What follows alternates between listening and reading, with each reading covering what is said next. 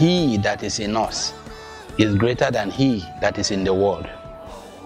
The Lord of hosts is with us. The God of Jacob is our stronghold. This is our faith. This is our belief.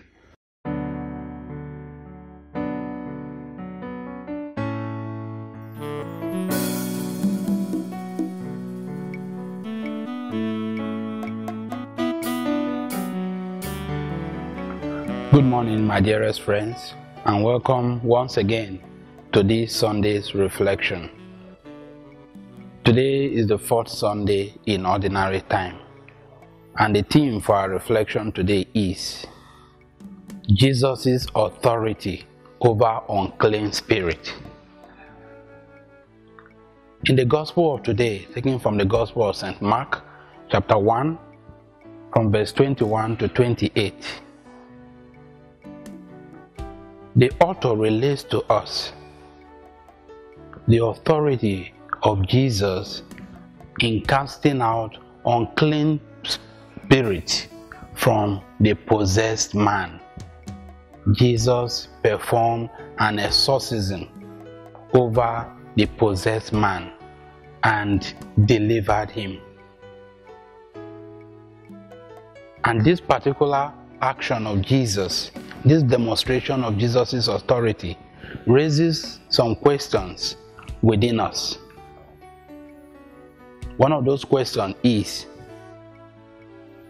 does the devil exist? Do you believe in the existence of devil and demons? My brothers and sisters, there are various dimensions to answering these questions, but I would like to underline three. The first one is, some people do not believe in the existence of the devil. Especially in our modern world today, where science and technology seem to have taken over everything.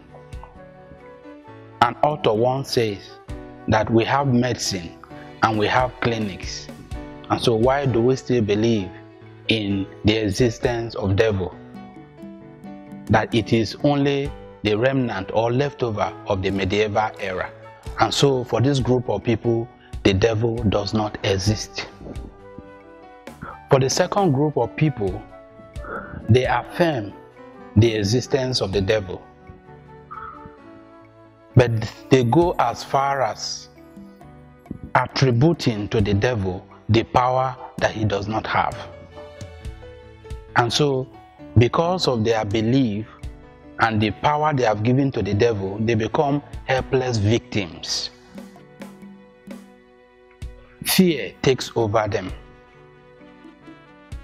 And so, these ones not only affirming the presence of evil, but gives the devil the power he does not have.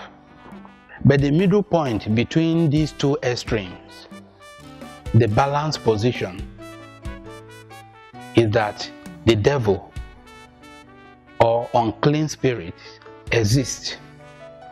And that is the teaching of the church. We believe in the existence of the devil.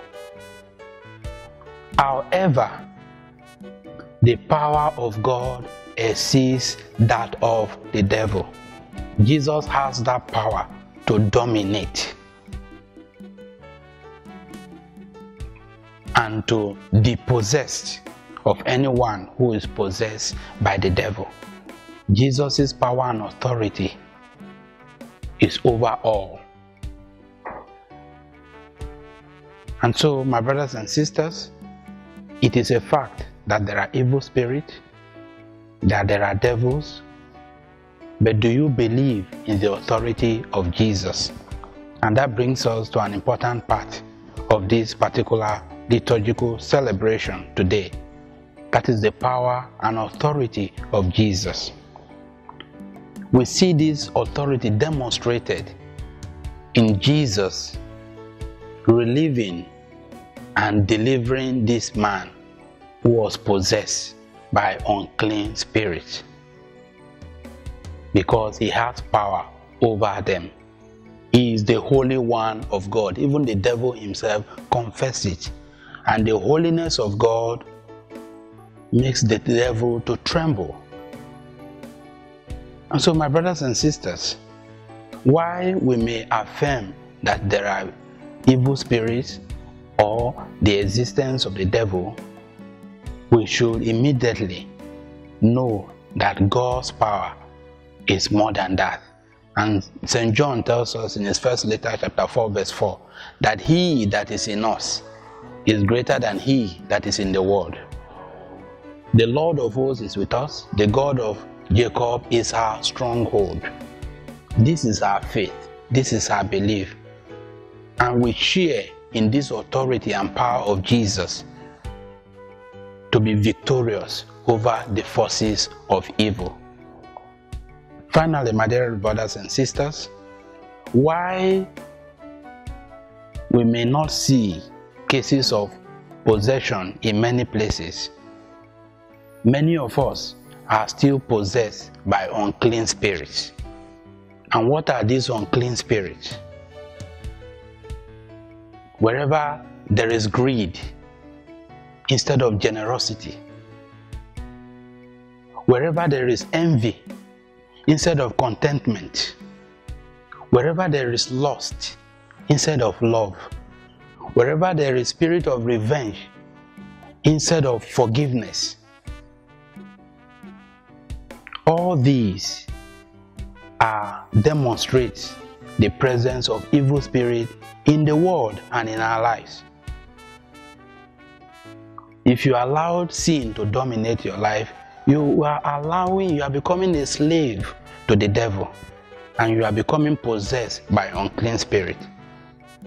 But the good news is that when you come to Jesus, when you allow Jesus into your life, his power, his authority over those forces is made manifest.